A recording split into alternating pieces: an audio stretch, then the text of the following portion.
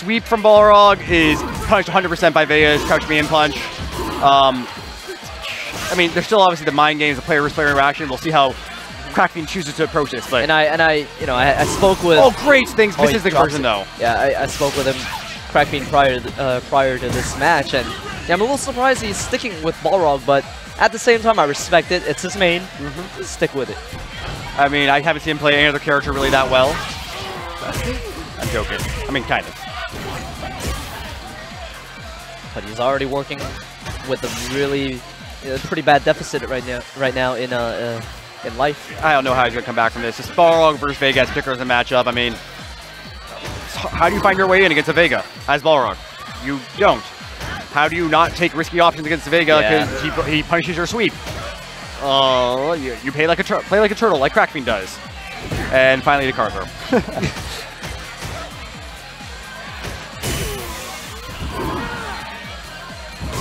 Okay.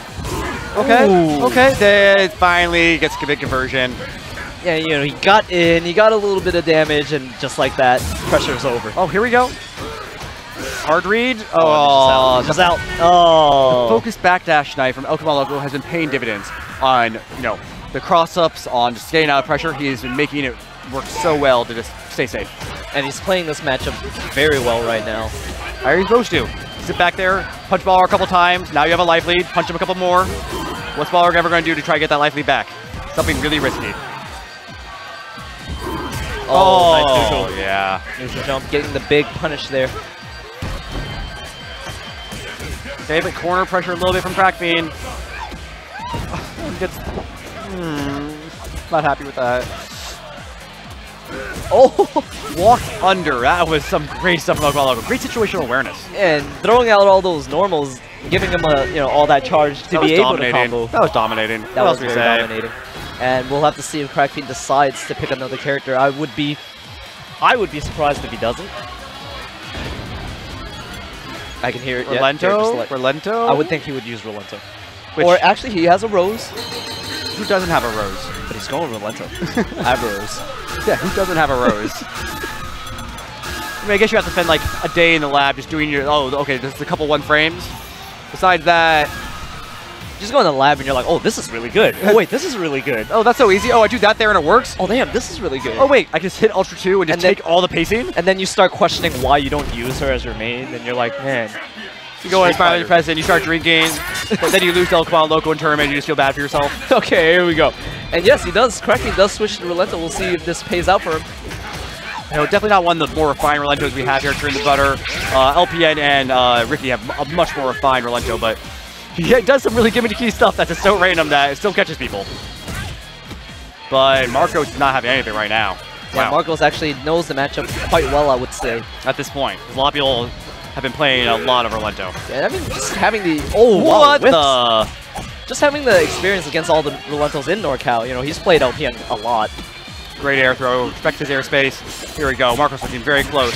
Oh, and into the Ultra. Nice. Good conversion. Good damage. He might take the lead here, actually. Oh, it's going to be very close. Yeah, okay. No, actually, I think Cubano Loco still in the slight lead here. Slight life lead. Not by much, though. They're going those dirty knives, but he has to watch out with the down charge on Cubano Loco. He could just blow right through that. Oh, great conversion. That's going to be it. It's so good. Every time I see Marcos do that, it's just like, It's very rare that he misses it. So, luckily for him, Relento has a really wide hurt box because he was really far away and crouching. Against some characters, that doesn't work. And we've seen that happen against him, but it works against Relento. Crackfiend getting that jump in fierce punch. That was that really dumb, tricky stuff I was talking about where he just does the X-Stinger and just lets it go. Oh, and here comes that pressure. The Relento, great block, though.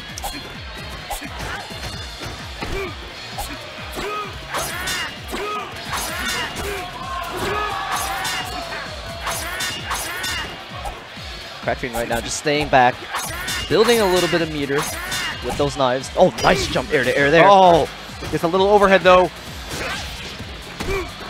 Go pun, yeah, okay, good. Use meter, smart stuff. Oh, the frame trap game is so strong from Cubano Loco. Coming right back in this. Okay, just jumping out of the situation there. Oh, nice. gives him 2 of them. And you know what? I don't think that double overhead would have killed if Vega had his mask on.